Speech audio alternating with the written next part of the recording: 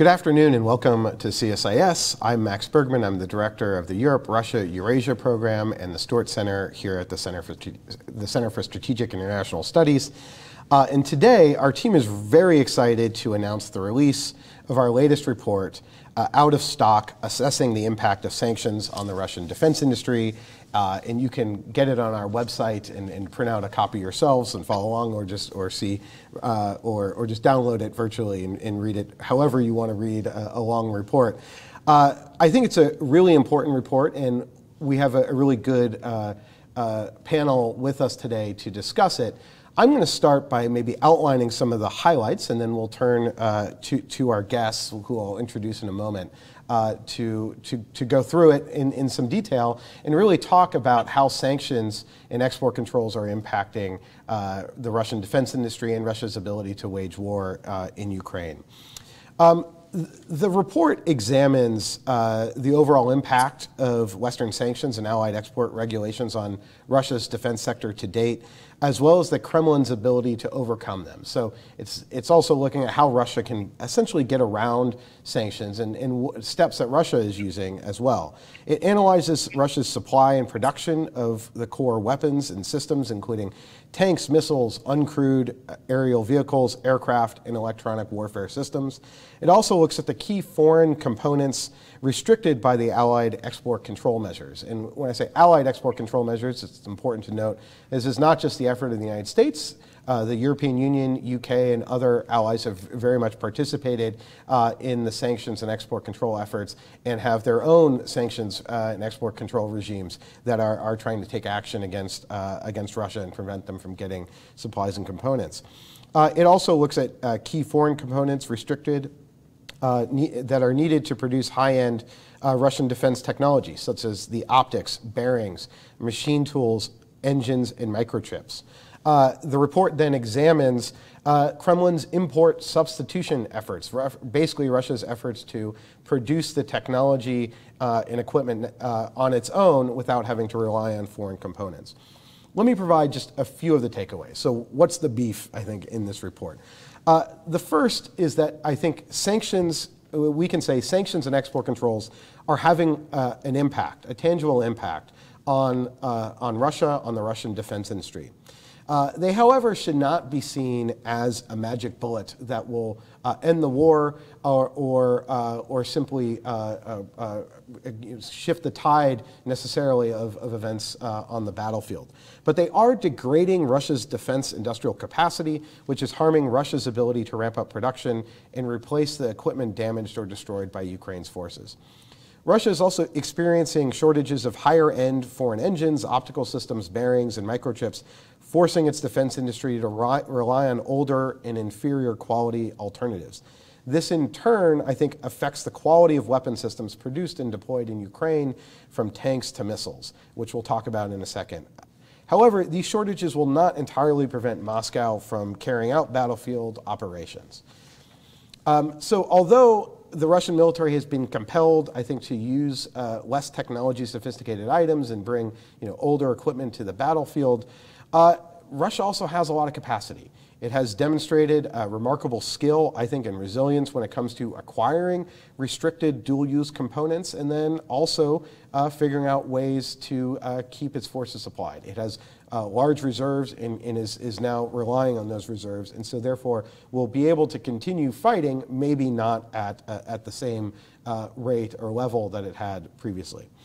I think sanctions have also made Moscow opt for a slower-paced attritional campaign, as sanctions are putting continuous pressure on Russia's military and industrial base. The Kremlin's current war strategy, therefore, is centered around depleting Ukraine's weapon stocks by carrying out a slow-paced attritional campaign aimed at exhausting Western aid. And to close my initial summary, I think what we're essentially seeing is the quality of Russia's equipment going down, while what we hope to see is the quality of Ukraine's equipment going up as it receives increasing supplies from the West. And it points to the critical role that the West will play in continuing to arm Ukraine. And I should also say this report was really a team effort led by Maria Snegovaya, who we'll introduce in a minute, also Tina Dobaya and Nick Fenton of CSIS, and also Sam Bendit, who's here with us today as well, was a really key contributor. And I also want to thank all the outside experts, including Paul Schwartz, who's also here with us today, and a number of others from the think tank community who assessed this report and I think have really made it better. So this was a team effort, not just here at CSIS, but I think in the broader community. So with that, let me introduce my panelists. First, I'll start with my colleague and friend, Maria Snegavaya.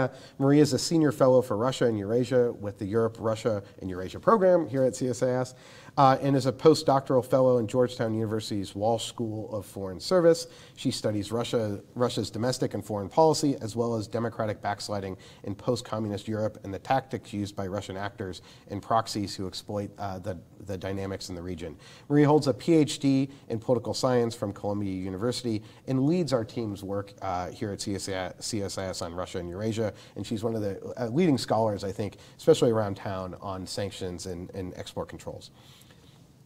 We next have Sam Bendit, who's joining us virtually today. Thanks for being here, Sam.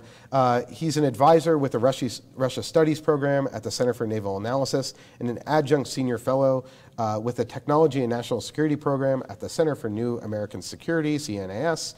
His research focuses on Russian defense and technology developments, uncrewed robotic autonomous military systems. He's really one of the leading global experts when it comes to UAVs.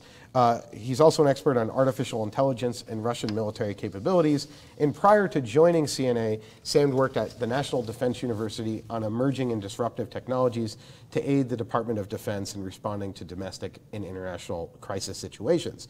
We're thrilled to have Sam here today, and we're incredibly excited to work with him as a contributor to this report. He really played a critical role in helping to steer our research and analysis, and we're looking forward to collaborating with him more in the future as well. Thanks for joining us, Sam. Last but certainly not least is Paul Schwartz, who's a new non-resident senior associate with CSIS with the Europe, Russia, Eurasia program. His research portfolio is focused on the Russian military and its defense and security policy. He has been involved in numerous studies on Russia's military strategy, capabilities, and doctrine, recent campaigns in Ukraine, Syria, and Georgia, military modernization and arms sales programs, and Russia's defense industrial base. So all things Russian military defense.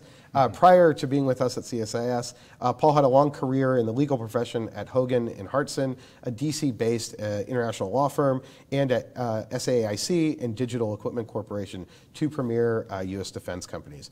And Paul was one of the peer reviewers on this project, as I mentioned, and really gave us excellent feedback. So thank you all again for being here. Before we go further, I would also like to add that this event was funded by the Russia Strategic Initiative of the U.S. European Command, and the views expressed in this publication do not necessarily represent the views of the Department of Defense or the United States government. And a big thank you to our colleagues at RSI for their support on this project. Okay, with that, I think let's turn to some of the report, and I want to turn to you, Sam, first to sort of break this down, I think, system by system. I sort of outlined some of our broader conclusions, but maybe we could start sort of going through, key critical systems and how sanctions and export controls may be impacting Russia's ability to replace them. So maybe we could start with tanks, but we can turn it over to you for beginning comments. Thank you, Max. It's great to be with you all, and thank you for organizing this event. Thank you for including me in this report. We took a lot of time to sort of review a lot of open source and unclassified information. I think we should caveat the report with that as well. So we took a look at a lot of public data, and a lot of public data came from multiple sources. So we tried to kind of reconcile the information that we had and sort of strike the golden middle with respect to what information is actually believable and what information should be reviewed as part of the ongoing information environment that's part of the war. The first section in our report deals with tanks. Obviously, it is the most important weapon that one of the most important weapons that Russian military has at its arsenal. It started the war with a large number of tanks, far greater than anything in the Ukrainian arsenal, both in the field and, of course, in storage. Throughout the war, the Russian military lost a very large number of tanks to Ukrainian countermeasures, especially with anti-tank weapons. But also, we have discovered that Russian military has started taking a lot of older equipment out of storage. While a lot of Russian tanks were lost in the weeks and months of the war, Russian military started sort of replenishing a lot of models like the T-72s with some of the slightly older T-62s and even T-55s. These tanks went through vast modernization in one way or another, or they went through a sort of a rushed modernization to simply put tanks in the field. We have discovered that despite a lot of losses, the Russian military maintains the capacity to fight and prepares the Ukrainians across the entire front when it comes to its tank warfare. So I think you really bring up a really important point on the difficulty of finding data and information. That this was a report that relied on unclassified information that was open to the public.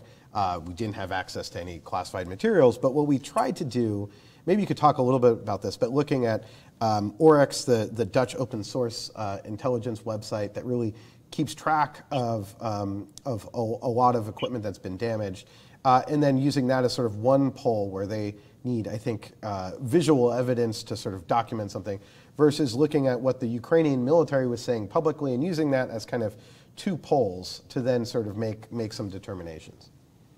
Well, again, this was a very interesting sort of exercise in open source analytics because Oryx, which has been absolutely excellent over the past year in compiling all of the open source information, as well as the Ukrainian Ministry of Defense and the Ukrainian government that have been also putting out daily updates, really had sort of different numbers. And so we try to understand exactly where the actual losses fit, because some images of destroyed equipment was probably counted twice. Some images were older. Some images were repeated on social media over and over. And so we try to understand exactly where the tank losses are actually should be estimated. And so we obviously took a look at Oryx as one of the most authoritative sources, and we obviously paid attention to what the Ukrainian government was putting out. And so the result is thousands of tanks lost, but also thousands of older vehicles which are entering the field. Because this paper took some time to put together, when we started drafting the text, we estimated that Russia is going to take a lot of older tanks out of storage. And by now, by middle of April of 2023, that's exactly what's happened. In fact, one of the latest pictures on social media that's circulating is a Russian T-55 main battle tank, which basically traces its development to the mid-50s. So Russia may have lost some of its more modern equipment, but it is probably and evidently making do with equipment that is many, many decades old in its continuing push against the Ukrainian defenders. And let me ask you also about that it strikes me that Russia is both looking at some of its older Soviet reserve equipment in Cold War era tanks, the T-55, but we've also seen them bringing into the battlefield T-90 tanks, so some of the more modern tanks that we didn't see in the beginning of the war. What does that sort of tell you? Well, Russian defense industry, Russian government have claimed that they're going to manufacture a large number of main battle tanks this year to replenish the losses. They gave an estimate of roughly 1,500 modern main battle tanks that is supposed to enter service. That is probably unrealistic considering the state of the Russian defense industry today, and especially the state of its tank manufacturing. The T-90M and other tanks are few in numbers to begin with.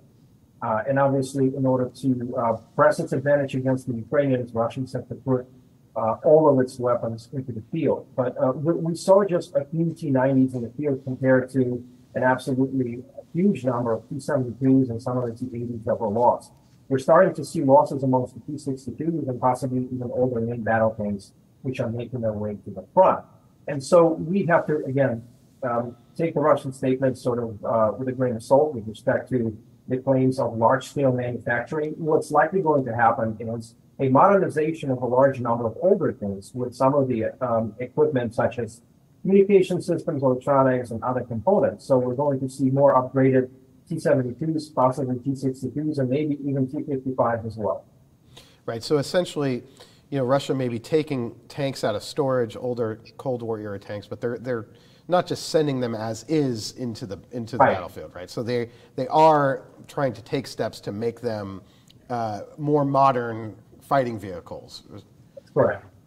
And so in that, I guess one sort of broader question, maybe I'll bring you in, Paul, as well on this question. I guess what impact will this have on the battlefield if they're using less quality, or if their tanks are not at the same level as they were at the beginning of the war? Maybe Sam, if you want to start, and Paul, you want to comment.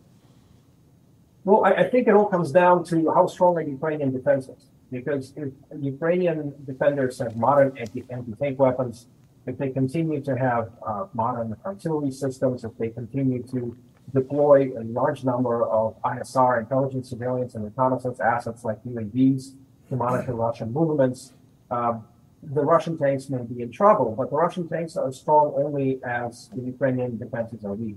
And if the Russian tanks are going to be used in combined arms formation, together with aviation, artillery, infantry, the way they're supposed to be used, then even older tanks can have a significant impact on the battlefield. But again, even a modernized, older Soviet tank can be in trouble against a very modern, Western-supplied anti-tank weapon, which is in service with Ukraine right now.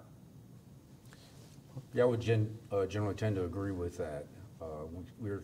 Just the fact that they are able to field a mix of systems, that's going to have its greatest impact at the tactical level, where before relying on more advanced sensors and targeting systems for their best frontline tanks, now they're relying on some of the older systems which don't have quite as good protection. Their fire control systems are not as good. Their communications may not be as effective as well. And at the tactical level, where they're facing troops in the field, either other tanks or direct fire weapons, javelin missiles, and so forth, they'll pay a price for that. But the campaign is likely to be decided at the operational level of war. And the Russians and the Soviets before them have often been able to overcome superior weapons capability of some of their adversaries by bringing to bear compensating systems like artillery and air power. Electronic warfare has had a big effect in Ukraine. And so ultimately, as long as they don't reach a tipping point where there's such a marked technological imbalance that it starts to really have an impact at the operational level, the Russians are likely to be able to use these tanks effectively and in fairly large numbers to support their war objectives. And what do we know about the Russian defense industry and its ability to build new tanks, to recapitalize and modernize the tanks that it has in storage? I saw that Dmitry Medvedev, the former Russian president, who's now deputy head of the Russian Security Council, claimed that the Russian defense industry could produce 1,500 main battle tanks this year. That was sort of dismissed by many. But what do we know about Russia's ability to produce tanks, and is that being degraded? Sam, maybe over to you. Well, the overall manufacturing of tanks is not significantly impacted by the sanctions, considering that most of the technology needed for Russian tanks manufacture is actually homegrown and domestic, and has been so for quite a while. But as we have indicated, some of the more modern equipment, which is already lost, has to be replaced by the older equipment, which may not be quite as good, may not be quite as high tech. And this is where this is going to have a more significant impact, as Paul just mentioned. Even the modernized main battle tank is only as good as that modernized equipment that's installed on it. And if the modernization takes into consideration some of the older equipment, then it is going to suffer at the tactical level, again, as long as Ukrainians maintain a robust anti-tank capability. Great. Maybe we'll switch gears, Sam, and let me ask you about missiles, because this is obviously incredibly important topic. The Russia's ability to maintain its missile stockpiles, to put Ukrainian forces and Ukrainian civilian infrastructure under threat is a major part of this war. What are you seeing when it comes to the Russian missile stockpiles? Well, according to all of the open source data we've analyzed, we've seen the ebb and flow of the Russian missile use. There were periods, weeks and months, when Russian missile use was intensified, and then at some point the missile use has actually fallen off. We have seen Russia use a lot less of its more advanced capabilities, and over time, Russian military has grown to rely on some of its older, less sophisticated missile stock. But the missiles weren't necessarily used by themselves. They were used in conjunction with other weapons like long-range loitering munition UAVs, which is something we will probably get to fairly soon in this conversation. The manufacturing of Russian advanced missiles and the precision-guided munitions has been impacted, but probably not to the extent where it prevented the development and manufacturing of these weapons. In fact, the manufacturing of missiles is ongoing and will probably continue into 2023, but probably in smaller numbers. And so the Russian military is going to use its long-range missiles in sort of very pinpointed fashion, going after high-value targets across Ukraine, especially some of the military targets and dual-use targets, such as energy infrastructure. And one of the things that I think, through some work of other colleagues in the think tank field have gone and looked at some of the Russian missiles and seen that there's some of these missiles have been constructed fairly recently. What does that tell you about the Russian defense industry's ability to kind of keep manufacturing these systems? Well, it tells us that the Russian military has exhausted some of its stocks of these missiles, but that it actually continues to and is able to manufacture other missiles as needed as well to try and replenish those that were lost. We're also seeing that some of the more advanced missiles are probably kept sort of for other military or subsequent military action. Maybe they're kept for additional campaigns, or maybe they're kept in store for other strikes.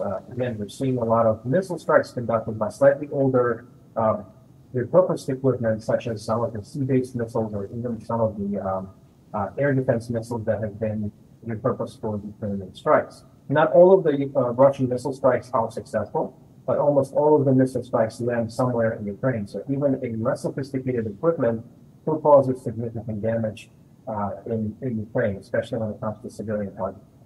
Right, I've seen a discussion that the Russians aren't too concerned if the accuracy of their missiles sort of goes down, because they're still, if you're firing at civilian infrastructure, you're still able to cause havoc. I want to maybe ask about the S-300 and their use of air defense systems in an offensive way. That strikes me as a sign also that Russia is having to really kind of change operations. Are those systems, they're obviously intended for defense, but is that something that we've seen in other conflicts? Is that a standard procedure that, if you're under fire and you have air defense missiles, you can turn them into offensive? I'm curious from a military perspective, what does that say about Russia's forces? Well, most S-300 missiles are used in air defense capability. They're designed to hit a relatively small aerial target. They're not really designed to hit land targets. But again, a missile is a missile. And in this sense, it can still work since it basically flies as any other missile designed to hit ground targets. The fact that Russians have been using them shows a level of versatility, but it also shows a level of desperation in turning to technology that is not originally designed to hit ground targets. And when it comes to Russia's ability to produce these systems, one of the things that has been noted is that they do depend on a lot of microelectronics and other Western-made components. Is your sense that Russia is struggling to continue to build these systems because they have lost access to Western components? Well, we looked at a lot of public data, and some of the subsequent sections of the report that we'll discuss later will shed more light on that. But we have seen Russian government and Russian military becoming more and more versatile by the month in trying to import different types of components, especially microelectronics, which are suitable for missiles. Again, going off public data, we had sort of a certain aperture into how this is conducted. But we're getting the sense that despite some of the problems experienced by the Russian defense industry, a sort of a slow roll, a low-level production of missiles is still going to continue for the foreseeable future. Right. And I think, and I'll bring Maria in a bit to kind of talk about how Russia's adapting, but it raises one of these questions of whether Russia has had a stockpile of these microelectronics or are somehow figuring out ways to smuggle them in. But maybe we can turn to the uncrewed aerial vehicles, UAVs, There was obviously a ton of attention when Russia inked a deal with the Iranians, and you see Iranian-made UAVs attacking Ukrainian civilian targets and Ukrainian targets. What does that say about Russia's own UAV capacity, and what's the threat now posed by those systems? Well, in many ways, the use of UAVs and drones has been the most visible aspect of the war, because a lot of these drones were used in the information gathering capacity as intelligence, surveillance, and reconnaissance assets. And so plenty of videos on the social media platforms are actually UAV provided. Russian military went into the war in Ukraine with a supposedly large number of military UAVs, although most of them were in the ISR capacity, with very few combat UAVs. A large number of these ISR drones were lost to Ukrainian countermeasures, especially electronic warfare, and also to some of the errors on the Russian pilot side. But even these losses have not prevented Russians from continuing to field these drones. Again, most of them are ISR drones. They're lighter and smaller than some of the few combat drones that Russia had in its arsenal. Combat drones have been relegated in some ways to supporting capacity, because most of the combat drones that Russian military fields today, the Orion and the four-post kinds, are actually large, fairly slow-flying and low-flying machines, so they can be susceptible to air defense. And so some of them have advanced optics, and therefore they provide ISR capability to some of the companion drones that the Russian military is fielding. For example, loading munitions such as its own Lancet and Poop, as well as other types of drones. But Russian military, as well as the Ukrainian military, have also turned to the commercial drones, which are used in very, very large numbers by practically all belligerents in this war. And that's the Chinese-made DJI Hotel drones, as well as some of the self-made sort of do-it-yourself type FPV drones, the racing drones, which are now used as one-way kamikaze drones. And so some of the capabilities which were lost because of the absence of military-type ISR drones have been now filled repeatedly and quite successfully by these commercial drones. And a lot has been written about it. It's probably one of the biggest sort of analytical body of work related to this war, again, on the UAVs and drones. But Russian military also showed its versatility by turning to Iran and acquiring a very large number of its one-way loading munition kamikaze drones, the Shahed 136 and 131, which fly under Russian names of Garan 1 and Garan 2, actually can fly for hundreds of kilometers. And they have repeatedly caused a lot of damage across Ukraine. They have put a lot of stress on the Ukrainian air defenses, and they've actually hit a lot of Ukrainian energy infrastructure, as well as some of the other civilian and military targets. And this is a UAV capability that the Russian military is going to grow, it is going to develop and continue to rely upon. Its relationship with Iran is burgeoning. Its military-to-military cooperation is growing. So we should expect Russia to possess a larger number of these long-range UAVs. So Russia has actually been able to use its military-type drones, its imported loading munitions, as well as commercial technologies relatively successfully at different points of the war and at different parts of the front. But Russia is also looking at what Ukraine is doing, and a lot of the technical advantages and a lot of the technical breakthroughs are actually going to come from the Ukrainians, especially in the more successful use of commercial and FPV type of drones. Interesting and fascinating. Maybe just a quick follow up on the Shahed 136 and the Iranian drones. There was a lot of attention paid to them, I think, a few months ago when they were first sort of introduced into the war. We're hearing a bit less about them now, just from if you're sort of generically following the news. Have the Ukrainians figured out how to counter them in a way that is both effective and cost effective? So both that it's not sort of depleting Ukrainian air defense. How are the Ukrainians defending against them? Well, mostly, yes. Up to 90% of the Shahed attacks are actually shut down. And Ukrainians are able to destroy a very large number of these drones. They're quite loud. They have a very simple engine. They fly at a relatively low distance to the ground, and they can be sighted visually and then audibly. And information about that could be passed on to the Ukrainian defenders. Ukraine was using a number of systems and weapons to defend against these drones. No single drone should be allowed to pass, because even one Shahed that makes it past the Ukrainian defense system cause significant damage, especially when it comes to stationary Ukrainian energy infrastructure, which has been impacted so much during this winter.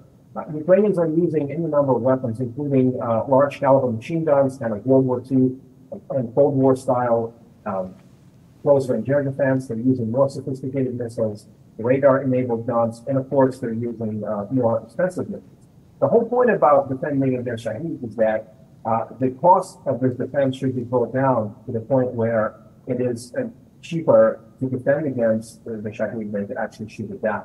And this has been the problem not just with Russian use of Shahed, but with other use of these type of drones against other targets across the Middle East, where some of the countries, for example, in the Middle East, have to rely on very expensive air defense systems to shoot down the drone that costs less than $50,000. And this is why this drone is so attractive to the Russian military. It is relatively cheap. It is made mostly with civilian components that could be acquired quite easily, apparently, circumventing all kinds of sanctions. And so Russia is either going to assemble this drone from kits supplied by Iran, or it is going to assemble it on a wholesale from blueprints that are provided by Iran. In fact, there's plans apparently to build a factory deep inside Russia to manufacture 6,000 of these Shaheds. Russia is also launching them now from Russian territory proper, which makes it more difficult for the Ukrainian military to target the launch points. But it is possible to defend against them. But again, the cost of this defense should definitely go down, which is why Ukrainians are starting to use cheaper, less sophisticated, large caliber machine guns against these UAVs. And maybe just one last question when it comes to UAVs. So the role of China, and in particular the low-cost commercial UAVs, there was, I think we note in the report that a lot of these UAVs could just be purchased through AliExpress, kind of the eBay or Amazon Chinese equivalent. But we did see some action from one of the Chinese companies to sort of restrict some of the use of these drones on the battlefield. What are we seeing there in terms of Chinese support for Russia?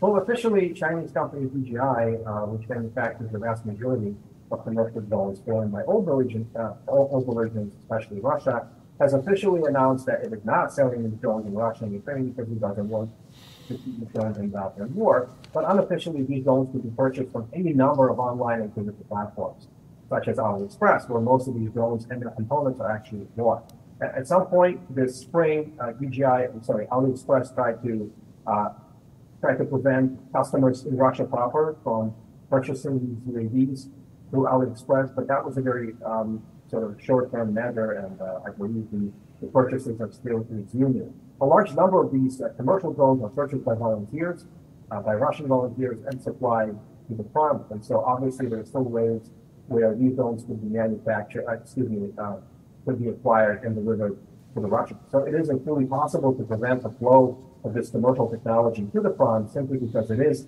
first and foremost, a commercial technology manufactured in large number for literally the entire world. Right. Maybe let's turn to aircraft. Now, the Russian Air Force has been less engaged in this war than the Russian army, no doubt. But the impact of sanctions and export controls would likely have a real impact on the Russian aviation sector, particularly the defense aviation sector. So maybe you could talk about that a bit, Sam. Yes, what we have seen is that the Russian military has been using a relatively small number of its aircraft against the Ukrainians. A significant number of aircraft were lost initially.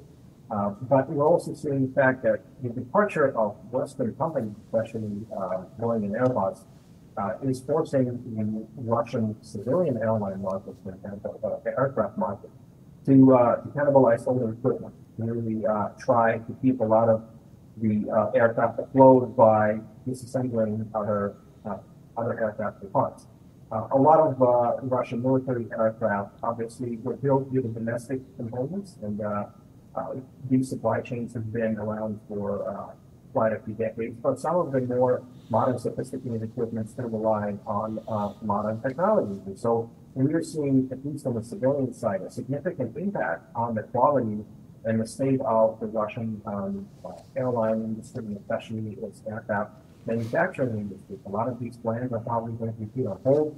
Russian aircraft industry is going to manufacture a lot less aircraft, and that is probably going to impact how Russian military is going to use its own aircraft against the Ukrainians. Russian military was also apparently able to barter with Iran by supplying Iran with more sophisticated aircraft in exchange for different types of technologies such as aerial drones.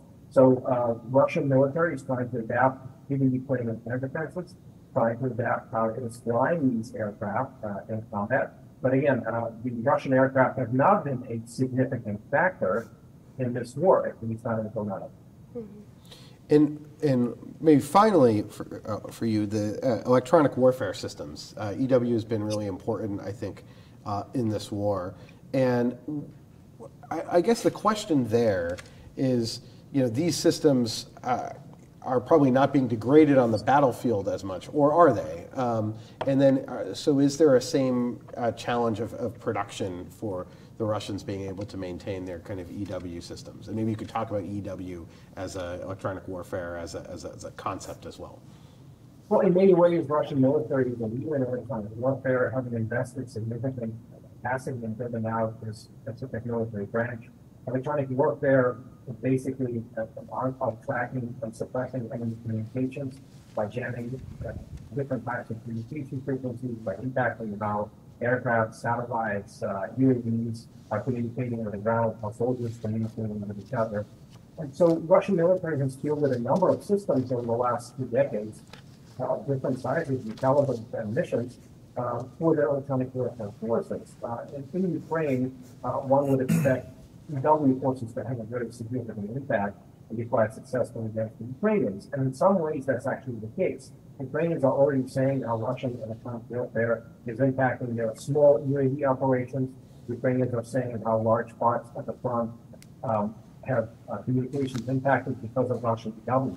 But electronic warfare, by its very nature, is not a 24/7, 365 type of thing when it comes to the Russian military. The systems do not work repeatedly around the clock. They sometimes work only for several hours. Electronic warfare can cover parts of the front, but not the entire front. And Ukrainians have been very successful in exploiting them.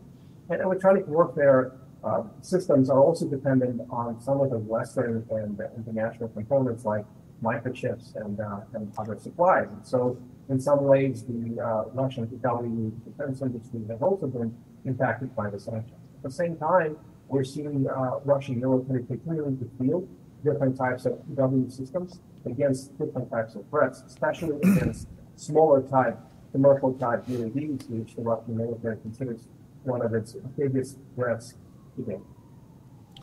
Great. Well, thank you for that overview, Sam. I think maybe we want to turn from focusing on individual systems to maybe the components and the tools needed to make some of those systems. And Paul, I want to turn it over to you because it's not simply that that sanctions are impacting missiles, but they're also impacting things like bearings and machine tools and optical systems. Maybe we, the report goes into some of, and to sort of analyzes each of these. Maybe we could start with sort of the optical systems and why are those important and what are the impacts that we're seeing of sanctions? So Russia's defense industry is heavily reliant on Western optical equipment, which is incorporated in a wide range of Russian systems, aircraft, helicopters, tanks, and armored vehicles. And the paper highlights especially the role of French thermal imagers, which have been incorporated onto Russia's best frontline tanks and armored vehicles. They've been added as a component of Russia's Sosna-U targeting system, for example. And these are important because they give Russia certain advantages over their Ukrainian counterparts in ability to detect enemy targets at longer range and at night, and to do so in a passive nature that doesn't disclose one's own location. And so these have been important, especially at the tactical level, I think there's quite a bit of discussion that Russian systems, despite their heavy losses, have been fairly effective when used properly in Ukraine, and superior in many respects to some of their Ukrainian counterparts. But since the cutoff of sanctions, access to these particular units have been degraded. And what we're seeing is some of the newer, upgraded versions of tanks that have been released onto the battlefield. They're not being sent out there with the Cessna U or with some of the other French systems or other IR systems that Russia has been importing from the West. And so they're using legacy Russian systems that are inferior in nature, less capable, less backed up by computer processing technology. And so that's caused a degradation in performance for optics. Right, and so in some of what we talked about earlier with Sam, that the Russians may be trying to modernize some of their older, Stalinist era tanks, but then they don't necessarily have the same equipment that they would that they have for some of their other modern tanks. Is that? That's absolutely right. In fact, there are probably limitations. You just can't take a component that's designed to work on one tank and seamlessly fit it onto an older T-55 or T-62.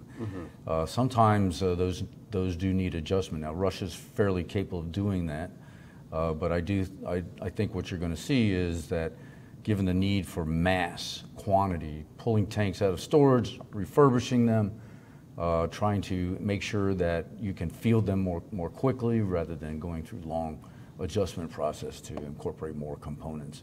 Will affect the quality of the tanks that they field onto the battlefield. Right, and then it also will require, you will have people trained in operating different types of tanks than perhaps the ones that they're using, and that would affect their kind of tactical performance. Absolutely. In fact, just using some of these old tanks, of course, you suffer from the same problem. Right. Because that's not the tanks that Russia's frontline motorized rifle units have been using, so they got that adjustment. But right, it's a training issue on how to properly use a different system that takes experience, lessons learned, which can be quite costly.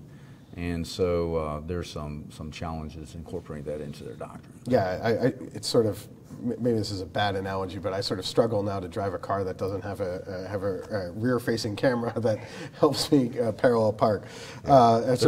There's another issue I should mention too, and that is logistics challenges. When Russia's bringing all these systems out of storage and fielding this very diverse set of ground combat systems in Ukraine, they have to sustain them. Yeah. And they already had suffered from the fact that they had three main battle tanks, three frontline tanks that they were using of various different varieties. And just sustaining that has been a major challenge for Russia. That's interesting, because that's some of the challenges Ukrainians are facing with all these different varieties of equipment. The Russians are probably experiencing that some ways too. Maybe let's talk about bearings. What are bearings? Why are they important? And what is the role of sanctions there? Right, and I want to commend the authors for focusing on bearings because it's a subject that has been understudied somewhat in looking at sanctions and their impact. But bearings are essentially load-bearing items, usually manufactured of alloys and high-temperature steel, and they are used in a wide range of Russian weapon systems. In fact, they're universally required for tanks, armored vehicles, motor vehicles of all kinds used in logistics, for example. They're used in civilian applications which have military implications such as railway cars, heavy machinery for Russia's manufacturing industry. And so they are critical, and Russia has been reliant on Western bearings, and to some extent Chinese as well, for all of these different applications because they're superior in quality. Since the sanctions have been imposed, however, Russia has been turning to import substitution, using domestic bearings more and more than forced to some extent. But the problem is that Russia's metallurgical processes to produce the best bearings, they have shortcomings, and that causes problems in terms of more frequent breakdowns, shorter lifespans, and that's having some impact on logistics as well. And so will they have to turn more to China for a lot of these for bearings? Is that? Yeah, they're going to probably take a two-prong or multi-prong approach, import substitution coupled with importing those bearings where they can get their hands on them from China and from a variety of countries. Russia has a fairly extensive foreign network of suppliers, sanctions notwithstanding. For some of these items, especially when they have dual-use application, still possible for Russia to obtain certain items through for civilian applications. In fact, the sanctions expressly exempt certain things. I haven't looked deeply into the bearing question, but I think that's going to be their approach. And then on machine tools, a kind of a similar situation where the Russians were dependent on sort of high precision, advanced machine tools, many German machine tools, and those access to those have been cut off as well. And how important are sophisticated machine tools? Those are even more important, Max, because the the Russian defense industries have been heavily reliant on imports of Western machine tools, which are the most advanced and world leaders, essentially. Especially these computer numerical code machines, so-called CNC machines, which are essential for manufacturing of precision components. And they're essential for the production of things like advanced turbofan engines, submarine propulsion with quieting technologies, missiles, and a whole range of products. And your report, as it points out, 70 to 80% of the manufacturing equipment used in Russian defense base has made up of these advanced Western systems. And so the cutoff of access to those systems is going to have a very pernicious effect on defense production as a whole. And I think in two principal areas. One is it's difficult for Russia to add capacity without maintaining access to these machines at precisely the point that Russia wants to bring online more of its productive capacity to help more quickly and more rapidly replace the losses of equipment that's incurred in Ukraine. But also has another interesting effect, and that is these machines are fairly sophisticated and they have to be maintained. And they have to be, for each manufacturing mission, they have to be programmed properly, and there's a lot of support required, spare parts, upgrades, replacements, and engineering support from the manufacturer. And Russia can no longer turn freely to the companies that supply these for that. And you can see how that can have an indirect impact on something that you and Sam talked about earlier, which is missile production. There are some reports that the KH-101 production center had to be shut down for a while just because of very facts. One of their advanced manufacturing systems was taken offline, and they had trouble getting the thing back up and running. So essentially, you know, many of these Russian factories, you know, are being told to, you know, double shifts, 3 shifts. Right. And so you're putting a lot of strain on the machine tools that, you know, Sam mentioned that, you know, they have a lot of these sophisticated machine tools so they can produce, but then if something breaks, and as something does fairly, I don't know how often, but you have a production line, something breaks, you can't just go back to the original supplier. You have to figure out either how to fix it yourself, replace it yourself, or find potentially an inferior replacement that then, how does that impact the production lines? Yeah, I'm glad you mentioned that, because the fact that they have gone to 3 shifts is under the duress of having lost these massive amounts of equipment means that they are using these systems much more frequently, round the clock essentially. And that's going to shorten their lifespan dramatically. It's going to lead to increased breakdowns, and it's going to stress defense production in a variety of areas. And maybe we could turn to engines now. Really critical for all sorts of aircrafts, and how are the sanctions and export controls impacting Russia's ability to produce engines that would be key for its military? So Russia, up until 2014, was heavily reliant on Ukraine for a range of engines of various kinds. Right, we sort of forget that Ukraine and Russia, you know, it used to be the Soviet Union. They had an integrated defense industrial complex, and that was true up until 2014, when suddenly you had to have this sort of decoupling. And absolutely right. After the break of the Soviet Union, you see different numbers, but 15 to 25% of the former Soviet military-industrial complex found its way into Ukraine. And some of the other countries. Belarus and Kazakhstan were the other 2 most important ones, but Ukraine was the critical one. And the Ukrainian production, primarily of components for producing larger systems, were essential for the continuation of the Russian MiG. And after the breakup, one of the first things that Russia and Ukraine and Kazakhstan and Belarus did is they tried to restore these linkages because they each needed each other. And relations were favorable up until towards the end of the, the approach of the first Ukraine crisis. And Russia relied heavily on Ukrainian inputs. So they bought machine turbine engines for their large naval warships, Admiral Gorshkov, Admiral Grigorovich frigates, for example. They relied heavily on Motor Sich, a Ukrainian company, for helicopter engines for most of their main combat helicopters. And military air transport was another major problem. So most of the access to those systems were cut off as early as late 2014, 2015.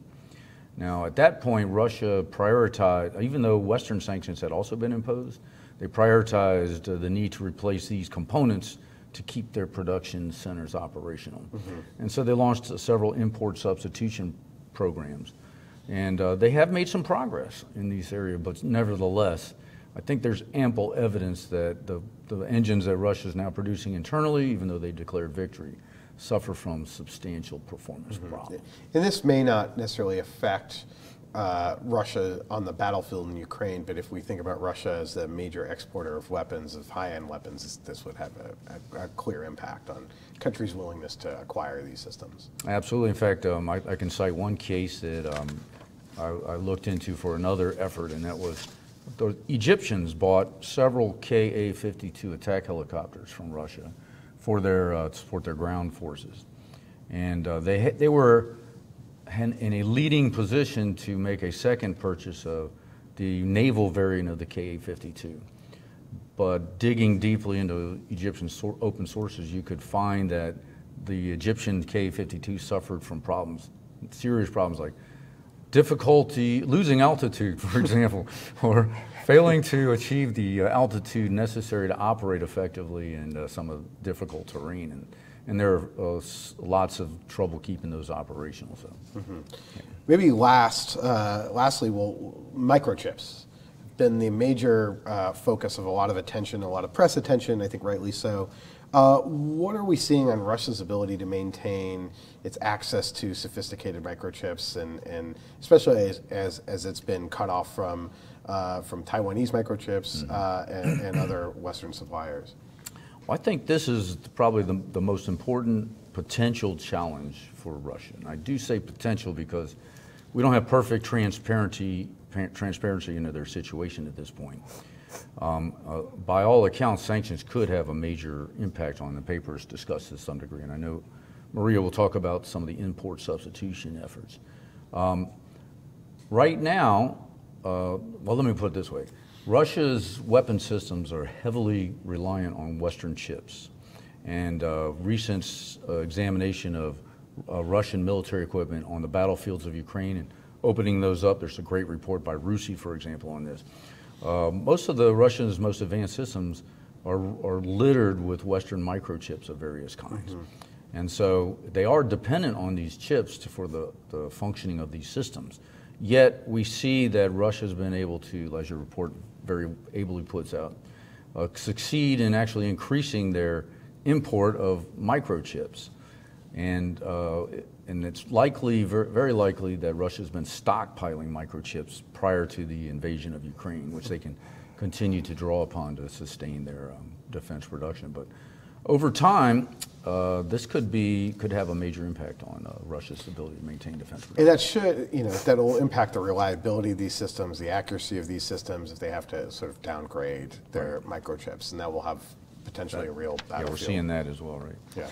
Well, Maria, I want to turn to you, and sorry it's taken so long, but I wanted to sort of go through some of the nitty-gritty of some of the weapon systems. Now, okay, so we've seen, I think in this conversation thus far, Russia's being impacted. How is it adapting? What are the prospects maybe for import substitution and other techniques that Russia is using to try to get around sanctions and export controls? Certainly, and the Russian authorities are quite aware of the fact that sanctions are there to stay. We had several announcements at the high level recently.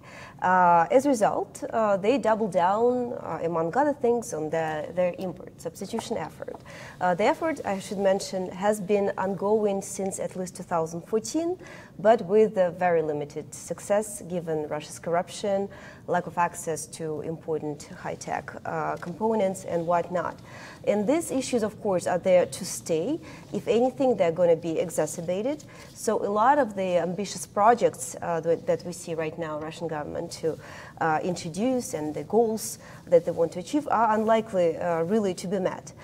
For example, among other things, the Russian government recently announced that they want to reduce the reliance on Western imported microchips, precisely as Paul pointed out. And essentially by 2030, they want to supply around 30% of Russian households with Russian-made electronics. There is only a little bit of a small problem with that, right? That's very unlikely to happen. Partly because currently only very few, about 3 companies in Russia are producing those microchips. Even those are highly reliant on imported components. And there was some actual effort on the side of Russian state companies to use those microchips. And even Russian state companies already in early 2022 complained about the really poor qualities of those microprocessors. So that is very unlikely, and we see growing realization of that fact even among Russian officials who are saying maybe that's not going to happen. Nonetheless, of course, the Russian government continues to invest heavily into Russia's defense in an effort to boost import substitution. Among others, many companies, Russian defense conglomerate Rostec is a big recipient of these funds. In 2023 fiscal year alone, it's expected to receive about 5 billion rubles, which is roughly equivalent to $63 million, which is a lot of money, obviously. There's also a lot of investment going into the private defense companies, like, for example, the Kronstadt Group, one of the producers of the Orion drones. The manufacturer of the Orion drones. Again, the investment is going to be there, but historically, we know what happens, that the money magically disappears, and the result either is not there, or the result, the product that they ultimately end up producing is suspiciously reminiscent of some Chinese versions, for example, of the same component or the same sort of weapon. So that is very unlikely to be successful. Nonetheless, I agree, of course, with Paul and Sam that we need to keep monitoring this closely. So just on that, so essentially, some Russian officials or companies may make a lot of promises, get huge contracts, and then their ability to deliver on that would be likely very limited, or maybe very limited. There may be a degree of corruption here. Is that what? That's pretty much likely to happen. Yeah, I don't want to say that they're not going to be able to produce anything at all. I think we need to be cautious there, right? In case of Iran, we see somewhat successful effort at import substitution, and Russia probably will somewhat succeed with something, but nowhere near to meet its ambitious import substitution goals. Maybe just to ask what the impact of the immigration and migration out of Russia has maybe done to Russia's ability to do import substitution. That's not in the report, but as someone who tracks Russia, that it strikes me that the mobilization also led to a mobilization of really motivated and highly educated people leaving Russia. And it strikes me that those are the very people that you would want to be tapping right now to figure out how to redesign some of the machine tools that Paul was talking about. Yeah, absolutely. And of course, the IT sector is one of these crucial places, areas where people, it's very easy to flee when you have the IT skills. That's because they're in high demand everywhere. It's also possible to work for Russia outside of the country. That's what many IT specialists specialists are doing these days. So the fact that they're fleeing does not necessarily mean that they're not available to provide the services for the Russian just on state. that, it's so some of the companies have said you can go work from home abroad, so you're not then susceptible potentially and we know to that's being happening. mobilized. In Kazakhstan, for example, they're working, physically being present in Kazakhstan, but they're working for the Russian state. So that's important to keep in mind. Having said that, we see that the Russian state is very, very concerned specifically about the disappearance of the IT specialists, and they're trying their best, at least they've been trying their best until recently, to attract those specialists, even offering them some sort of protection against being mobilized for to fight in this war. And one of the Russian tactics that would strike me also is a bit of triage, where trying to get sort of microchips from wherever they can get it, whether it's from importing washing machines and taking them out of advanced, modern washing machines, or their car sector, for instance, which the latest models don't have airbags and don't have some of the sophisticated electronics. So essentially, maybe they'll be able to maintain some production on the defense side, but that's going to impact other parts of the economy. That's part of what probably also true. We've seen, for example, the civil aviation industry suffering very badly in Russia, while they're actually trying to somewhat preserve the defense aviation sector. It's also true that even when they import, for example, microchips from countries like China, up to 30 to 40% of those end up being defective. They also use some of the microchips, extensively use the microchips that are not actually designed for defense purposes. They are using those in the military. Those, of course, are very likely to end up not delivering as well, because this is just commercial components that are not designed to be used in defense. So expect more probably of the casualties and accidents as a result of this effort. I want to talk more about China in a second. Maybe we'll go to all the panelists on the potential role of China and how it could help the Russian military. But part of what we're also seeing is that Russia is very they have a large intelligence service. They are trying to figure out how to get around sanctions. What are the things that you're sort of seeing, and perhaps how it's working with other countries in the neighborhood? Yeah, well, I don't really expect Russia to be highly successful with import substitution domestically. Sanctions evasion is something that Russia always mastered, and this probably will be still the case. Since the start of the war and the imposition of the sanctions, we've seen an emergence of multiple alternative routes through which Russia smuggles the banned components. Among many, a variety of those, in this report we emphasize the key ones where we believe the Western policymakers should pay particular attention. Iran, of course, in particular, it's already been highlighted that Shahed drones, for example, the big part of the supplies that Iran provides to Russia. One particular aspect of Iran-Russia collaboration that I wanted to flag is that Iran has this poorly monitored border with Iraq, and Iraq still gets a lot of Western components from the US, for example. And a lot of those components, unfortunately, often end up in Iran because of that situation, and then they may also go to Russia because there's a really increased strong collaboration and along those sanction evading rails emerging between the two countries. So this is an area where I think the United States may pay particular attention going forward. There's also this Caspian Sea, the link along the coast of the Caspian Sea that is emerging between Iran and Russia. There's a lot of ambitious projects that the Kremlin has been announcing recently. There are, however, some doubts about the ability of both countries to be very successful in exploring that route because, for example, Russia is unlikely to have the ships, the capacity needed to continue smuggling goods through this route. China, of course, and I think we'll discuss this more, primarily through provision of the dual-use goods, because China wants to be careful not to become the target of the Western sanctions itself, but we've seen repeatedly the provision of, say, civilian hunting rifles or some drones through often routed via Turkey or the United Arab Emirates or other destinations, potentially even Belarus. That, of course, should be also monitored closely. In our report, among other places, we also call to pay attention to the Balkan Peninsula, in particular Serbia and other smaller countries like Republic Srpska, for example, where it's very common for intermediary companies that, again, help to smuggle components, goods, they end up being registered.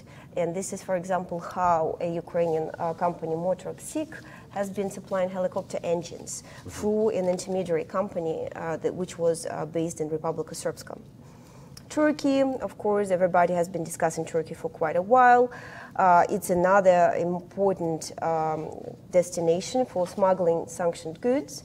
Recently, they actually have become more careful in rejecting transit declarations that have Russian and Belarusian end users, but there's no doubt that Turkey will continue to be a very important destination for these purposes. Last but not the least, the Eurasian Economic Union, the countries that are part of it, these are the land routes, highly important for sanctions avoidance. The key here is that the Eurasian Economic Union does not require the additional sort of the additional red tape for Russia. Yeah. Essentially, all the paperwork is taken care of, which makes it very, very easy for Russia to smuggle goods through countries like Armenia, Belarus, Kazakhstan, Kyrgyzstan. We should definitely pay more attention to these countries. So this would essentially be you're an American company, you get an order from some company you've never heard of in Kazakhstan that says, you know, we really want to buy this microchip or this machine that you have, and you think, great, we have an order, this isn't Russia, this is all good, and you ship it to those countries, and then it's actually a front to then, because there's no customs check, because it's a customs union, it's sort of the Russian answer to the European Union in some ways. Exactly, and there's some anecdotal evidence that the situation has become so bad that some companies that are shipping, for example, to Kazakhstan, they ask their customers to actually appear on Zoom, film themselves and film their destination, film the location, so they can prove physically that they're actually in Kazakhstan and not in Russia. Yeah. That, of course, is still not unlikely to be the solution, because what is to stop you to, you know, Zoom from Kazakhstan and then still, you know, smuggle goods to Russia? I think one of those things that one of the challenges of always sanctions and export controls is the enforcement side, and one of the things I've been hearing recently is that actually there's been a lot of energy and effort put into enforcement, so a lot of companies are very nervous, and so hence are insisting on those sort of protocols and are been somewhat reluctant. But I want to turn to China and maybe to Paul and Sam and then to Maria, where there's been a lot of talk in the news about Russia asking China for weaponry, for arms. What do we make of that? Is that a sign that Russia's really struggling with defense production, or how could China sort of be very useful in this case? Maybe Sam, we haven't heard from you in a while. I'll turn it over to you. Well, this is probably a question that's occupying a lot of attention right now in Washington, D.C. and elsewhere. The Sino-Russian military partnership is a topic of great discussion right now, and a lot of attention is paid to probably every word said by the Russian Chinese officials when it comes to military industrial cooperation. These countries have been discussing this cooperation for quite a while. In fact, their partnership and in military technologies isn't necessarily new. Russia turning to China for specific technologies is indicative of probably narrow and more specific components that Russian military may need going forward, such as microchips, such as microelectronics, especially those for the area of vehicles as well as commercial stuff. But probably other technologies can also be sort of on the table, such as trucking or logistics or munitions or other type of technologies. So it is interesting that these discussions aren't necessarily shared widely across Russia with respect to what is Russia actually needing from China when compared to, for example, lots and lots of discussions across the Russian language sources on Iranian-Russian cooperation and what the Russians are probably doing from Iran. But it is a very important step going forward, as both countries are looking to sort of continue and increase their military cooperation. I think in a few days, Chinese defense minister is going to travel to Russia for high-level discussions. Russians and Chinese have had significant high-level discussions for quite a while. Publicly, China wants to distance itself from getting involved in the war in Ukraine, and has said publicly that it doesn't want to basically be directly involved. But realistically, that probably remains to be seen, especially depending on what kind of deal and agreement both the Russians and the Chinese can arrive at when it comes to their cooperation. Paul, I'm curious for your thoughts. Right, I think Sam's tracking this properly. Russia and China have a very deep military and defense cooperation program that dates back to the end of the Cold War. And mostly it's been in the direction of Russia providing China with military systems and technologies. And even from 1991 to 2005, Russia was exporting anywhere from $2 to $3 billion of weapon systems a year to help the Chinese to leapfrog in the development of their own military capabilities and their own defense production. We've seen a transition more recently of that particular prong of cooperation to joint development and co-production. And I think what's ended up happening is since 2014, the secondary sanctions have been imposed on Russia for companies that buy from Russia, like the CSIS sanctions, have driven a lot of this cooperation underground between Russia and China. I think the military connectivity is still happening in that particular direction. Most of that, even the joint technology projects, have been of the nature of Russia providing some core technology that China wants to incorporate in some new weapon system. So it's benefited China, again, more favorably to Russia. Now, looking at the flip side of what is Russia getting from China, we have seen a change over the last several years in which China has been more actively involved in Russia's domestic industries. Huawei, for example, has established business in Russia, although it seems to have vacated that under the pressure of the 2022 sanctions. But overall, we've seen China refrain from providing a lot of military components and technology in violation of the U.S. secondary sanctions regime. And they did that as well after 2014. They've been very careful not to cross that line because their companies have so much dependence on foreign exports to the West. They didn't want to find their companies iced out of those markets. But we have seen them resort to certain things like civilian equipment that may have military applications. We've seen body armor and small arms. We've seen an increase in electronics, and we have also seen some things that fly under the radar, like some precursors for ammunition. Chemicals were reported recently. But my own sense is that even though China has been making noises about ramping up production, and their foreign minister complained when the U.S. had warned them against this, that we are independent, a country capable of supporting Russia if we decide that's in our best interests. Nevertheless, my own sense is they're going to hesitate to do that until things become a little more dire for Russia. I mean, there's been reports of sort of Russia starting to have to husband its artillery, for instance. And I imagine the Chinese, if they opened up the spigot, started providing Russia with artillery, it would kind of solve some of those basic equipment challenges. And ammunition, which is really the limiting factor even more than artillery to some extent in Ukraine, because the great expenditure of ammunition in this war on both sides has really surprised, I think, both their own military leaders and those throughout the world have looked at this conflict and realized that the ability to maintain military operations requires on much larger initial stocks and much larger replenishment capability. So if China were to ramp up the delivery of ammunition or to help Russia increase its own production, that could have a fairly significant effect on the battlefield. You've seen Russia turn to the DPRK and Iran as alternative sources for artillery.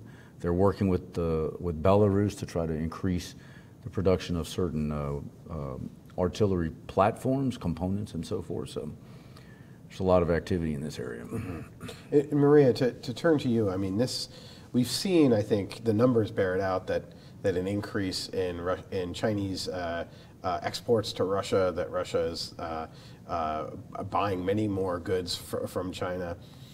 In some ways, have we seen the kind of economic interaction that used to occur between Russia and Europe has sort of now completely shifted to Russia and China? Not completely, but certainly at least partly. For example, Russia definitely reorients its sales of energy, of oil, to the Asian markets, China included. The problem is that China, first of all, is not eager to become fully dependent on Russia in that regard. The lesson learned, what happens if you get too dependent on Russia's imports. And second, there's just limits to how much it can import. So that actually one of the reasons why EU energy embargo on Russia is actually likely to be quite successful. There's just not enough alternative routes to reorient it to. But most importantly, I actually wanted to follow up on what Sam and Paul said. There's actually some cautious optimism about China, is that throughout this last year, it has shown itself quite careful, right, not to become subject to the Western sanctions. It seems that for China, the sanctions may end up being much more consequential than they are for Russia, like for better or worse, just because of the way its economy is structured. And so in that regard, the Western policymakers, they retain a lot of leverage over China, which hopefully will help limit the amount of weapons or munition supplies to Russia. Yeah, I think it's really fascinating the Chinese decision making here. I know that the White House, for instance, was very concerned, came out publicly roughly a month ago. Jake Sullivan went on the Sunday shows and said that China was thinking about providing arms to Russia. I do wonder if Emmanuel Macron's visit, which is to China, which has caused a lot of uproar, my kind of hot take on that was that it may have actually been beneficial to Ukraine, because if at all in Chinese thinking was that we don't want to provide, if we provide arms to Russia, that that will really push the Europeans fully to align with the United States and have them adopt a much more hawkish stance. I think they may be hoping that there's potential positive economic relations there to be had with France. So maybe that will, looking for a bright side out of a trip that was controversial to say the least. I want to maybe turn to the battlefield and to how we're now seeing a Russian offensive that I guess is still ongoing. It doesn't appear to be making major gains. I'm curious, when we look at the current Russian offensive over the last few months, what does that tell you right now about the kind of state of the Russian military, about the quality of its equipment, the quality of its force? Sam, maybe to start with you. Well, we're seeing a combination of modern equipment and an increasingly growing share of some of the older, less sophisticated equipment. Both are used with mixed effect, but Russia is conducting an attritional campaign, a slow grinding advance against the Ukrainian forces, especially in places like the city of Bakhmut, which is probably going to be an example of how Russian military is going to conduct its operations in this war. Russian military is anticipating a Ukrainian counteroffensive, so they've been digging in and establishing fortifications and strongholds.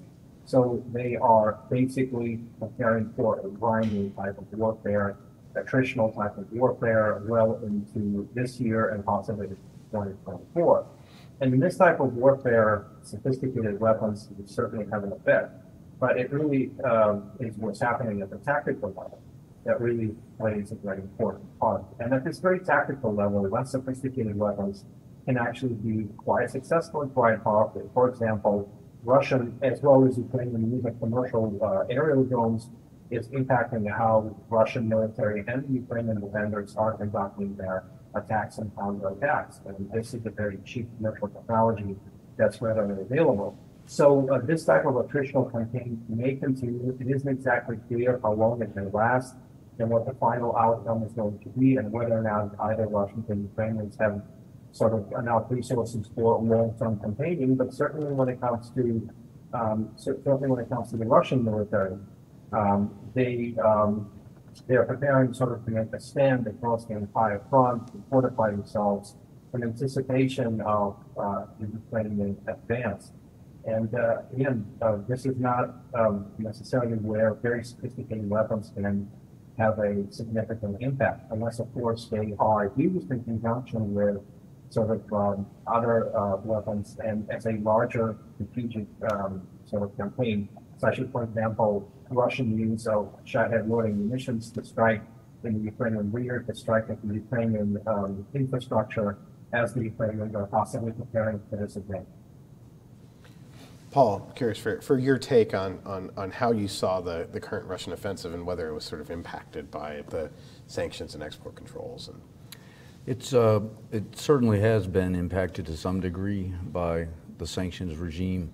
It's a little difficult to point to any particular factor that's been decisive, but we've seen that Russia's ability to maneuver has been limited much more than most analysts expected at the beginning of the campaign, primarily because the battle space in Ukraine, it's under continuous surveillance. It's very difficult for forces to concentrate to conduct effective armored operations. And it's true of Russia, it's also true of Ukraine. And so that what we've seen is that artillery and precision fires have been much more decisive weapons in the campaign up to this point, and have hampered the ability of both sides to conduct offensive operations. Now, Ukraine did have success earlier in the Kharkov area when it was able to brush aside some fairly weak Russian forces of Rosguardia and some others, and actually was able to successfully maneuver. But since then, the Russian battle, the front has been stabilized under the efforts of General Surovikin, who took advantage of the mobilization, brought a lot of equipment online, and managed to stabilize the front. But since then, the Russians have been conducting this very intensive offensive into Bakhmut, but it hasn't really succeeded in making that much progress. For them to be able to do better, they're going to have to sustain artillery production at higher levels. They're going to have to bring to bear more of its precision strike weapon systems. The lack of precision artillery has caused a problem for Russians sustaining offensives because having to use mass fires has been less effective for them. So that's one thing that's been affected by sanctions as well. But ultimately, I think the Russians have left themselves to a position where they're exposing themselves to a potential counteroffensive. And over the next few months, having expended all these equipment and supplies, there's a window of opportunity for Ukraine. And I think we'll have to see how that all plays out.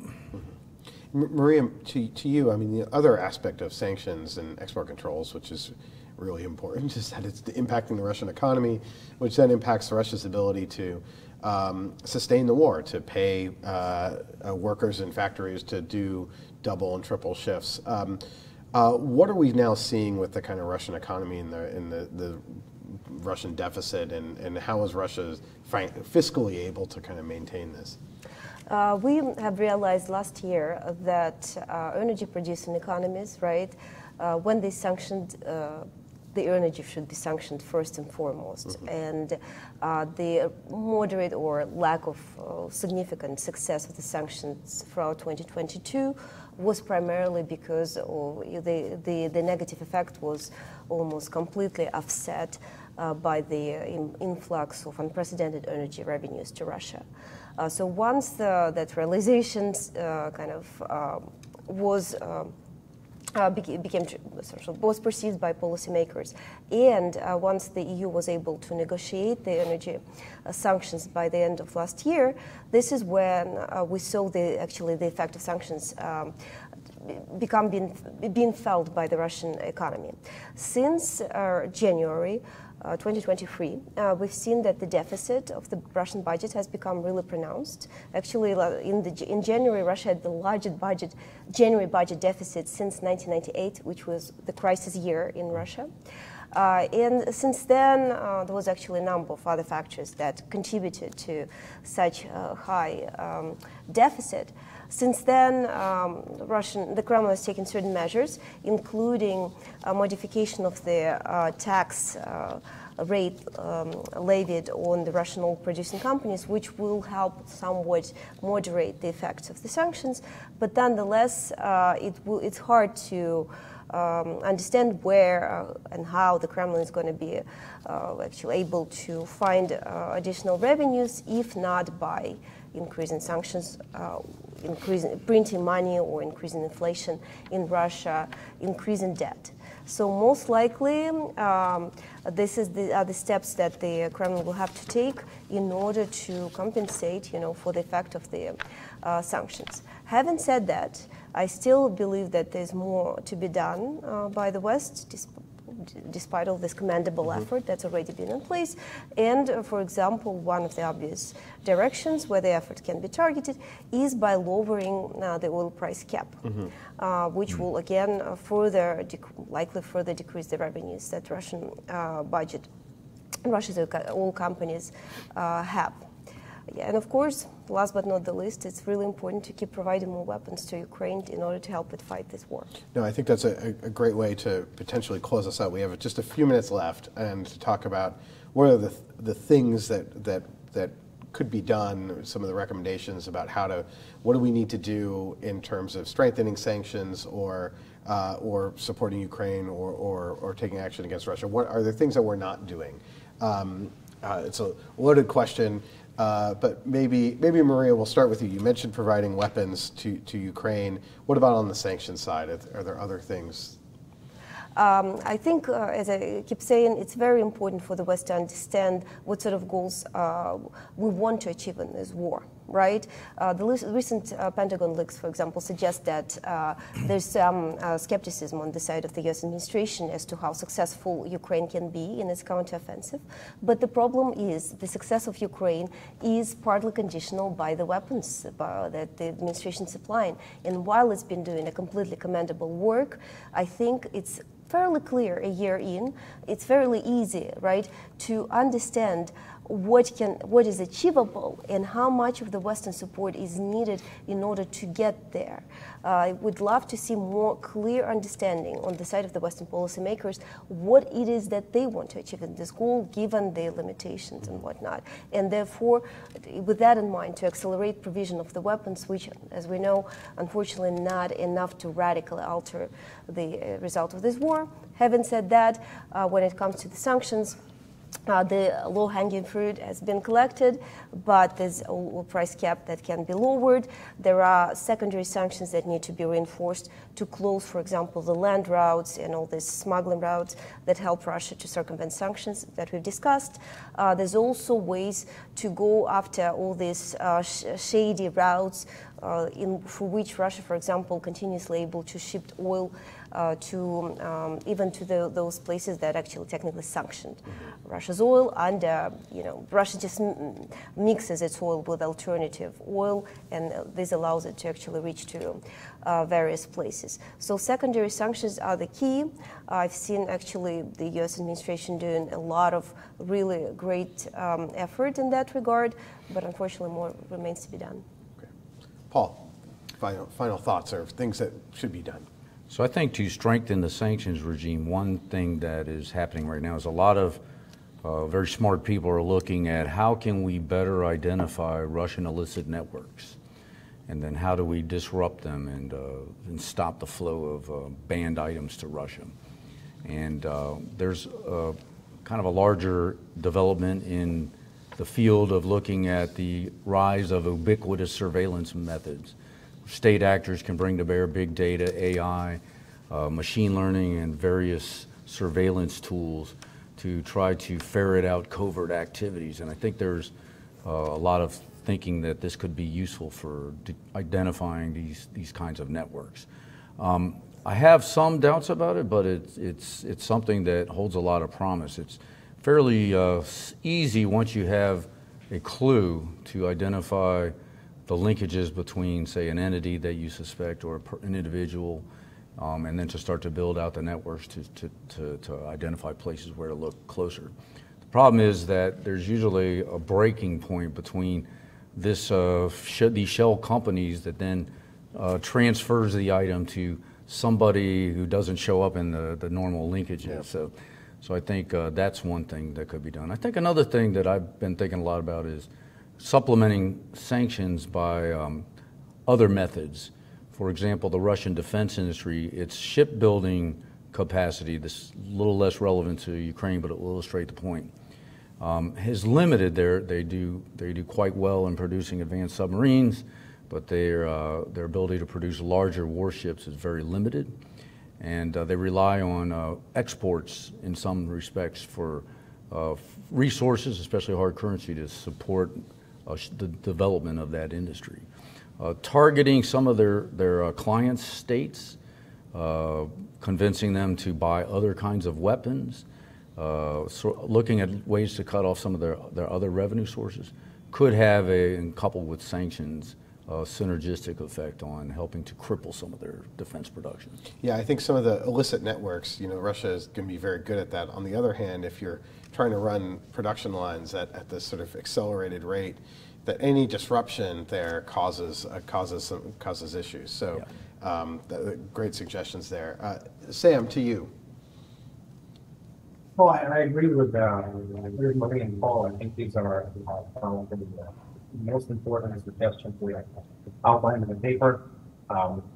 I would also point out, and we are alluding to that in the paper, that it isn't always possible to simply shut down a country like Russia and simply prevent the flow of freely using commercial technologies that can enable the military.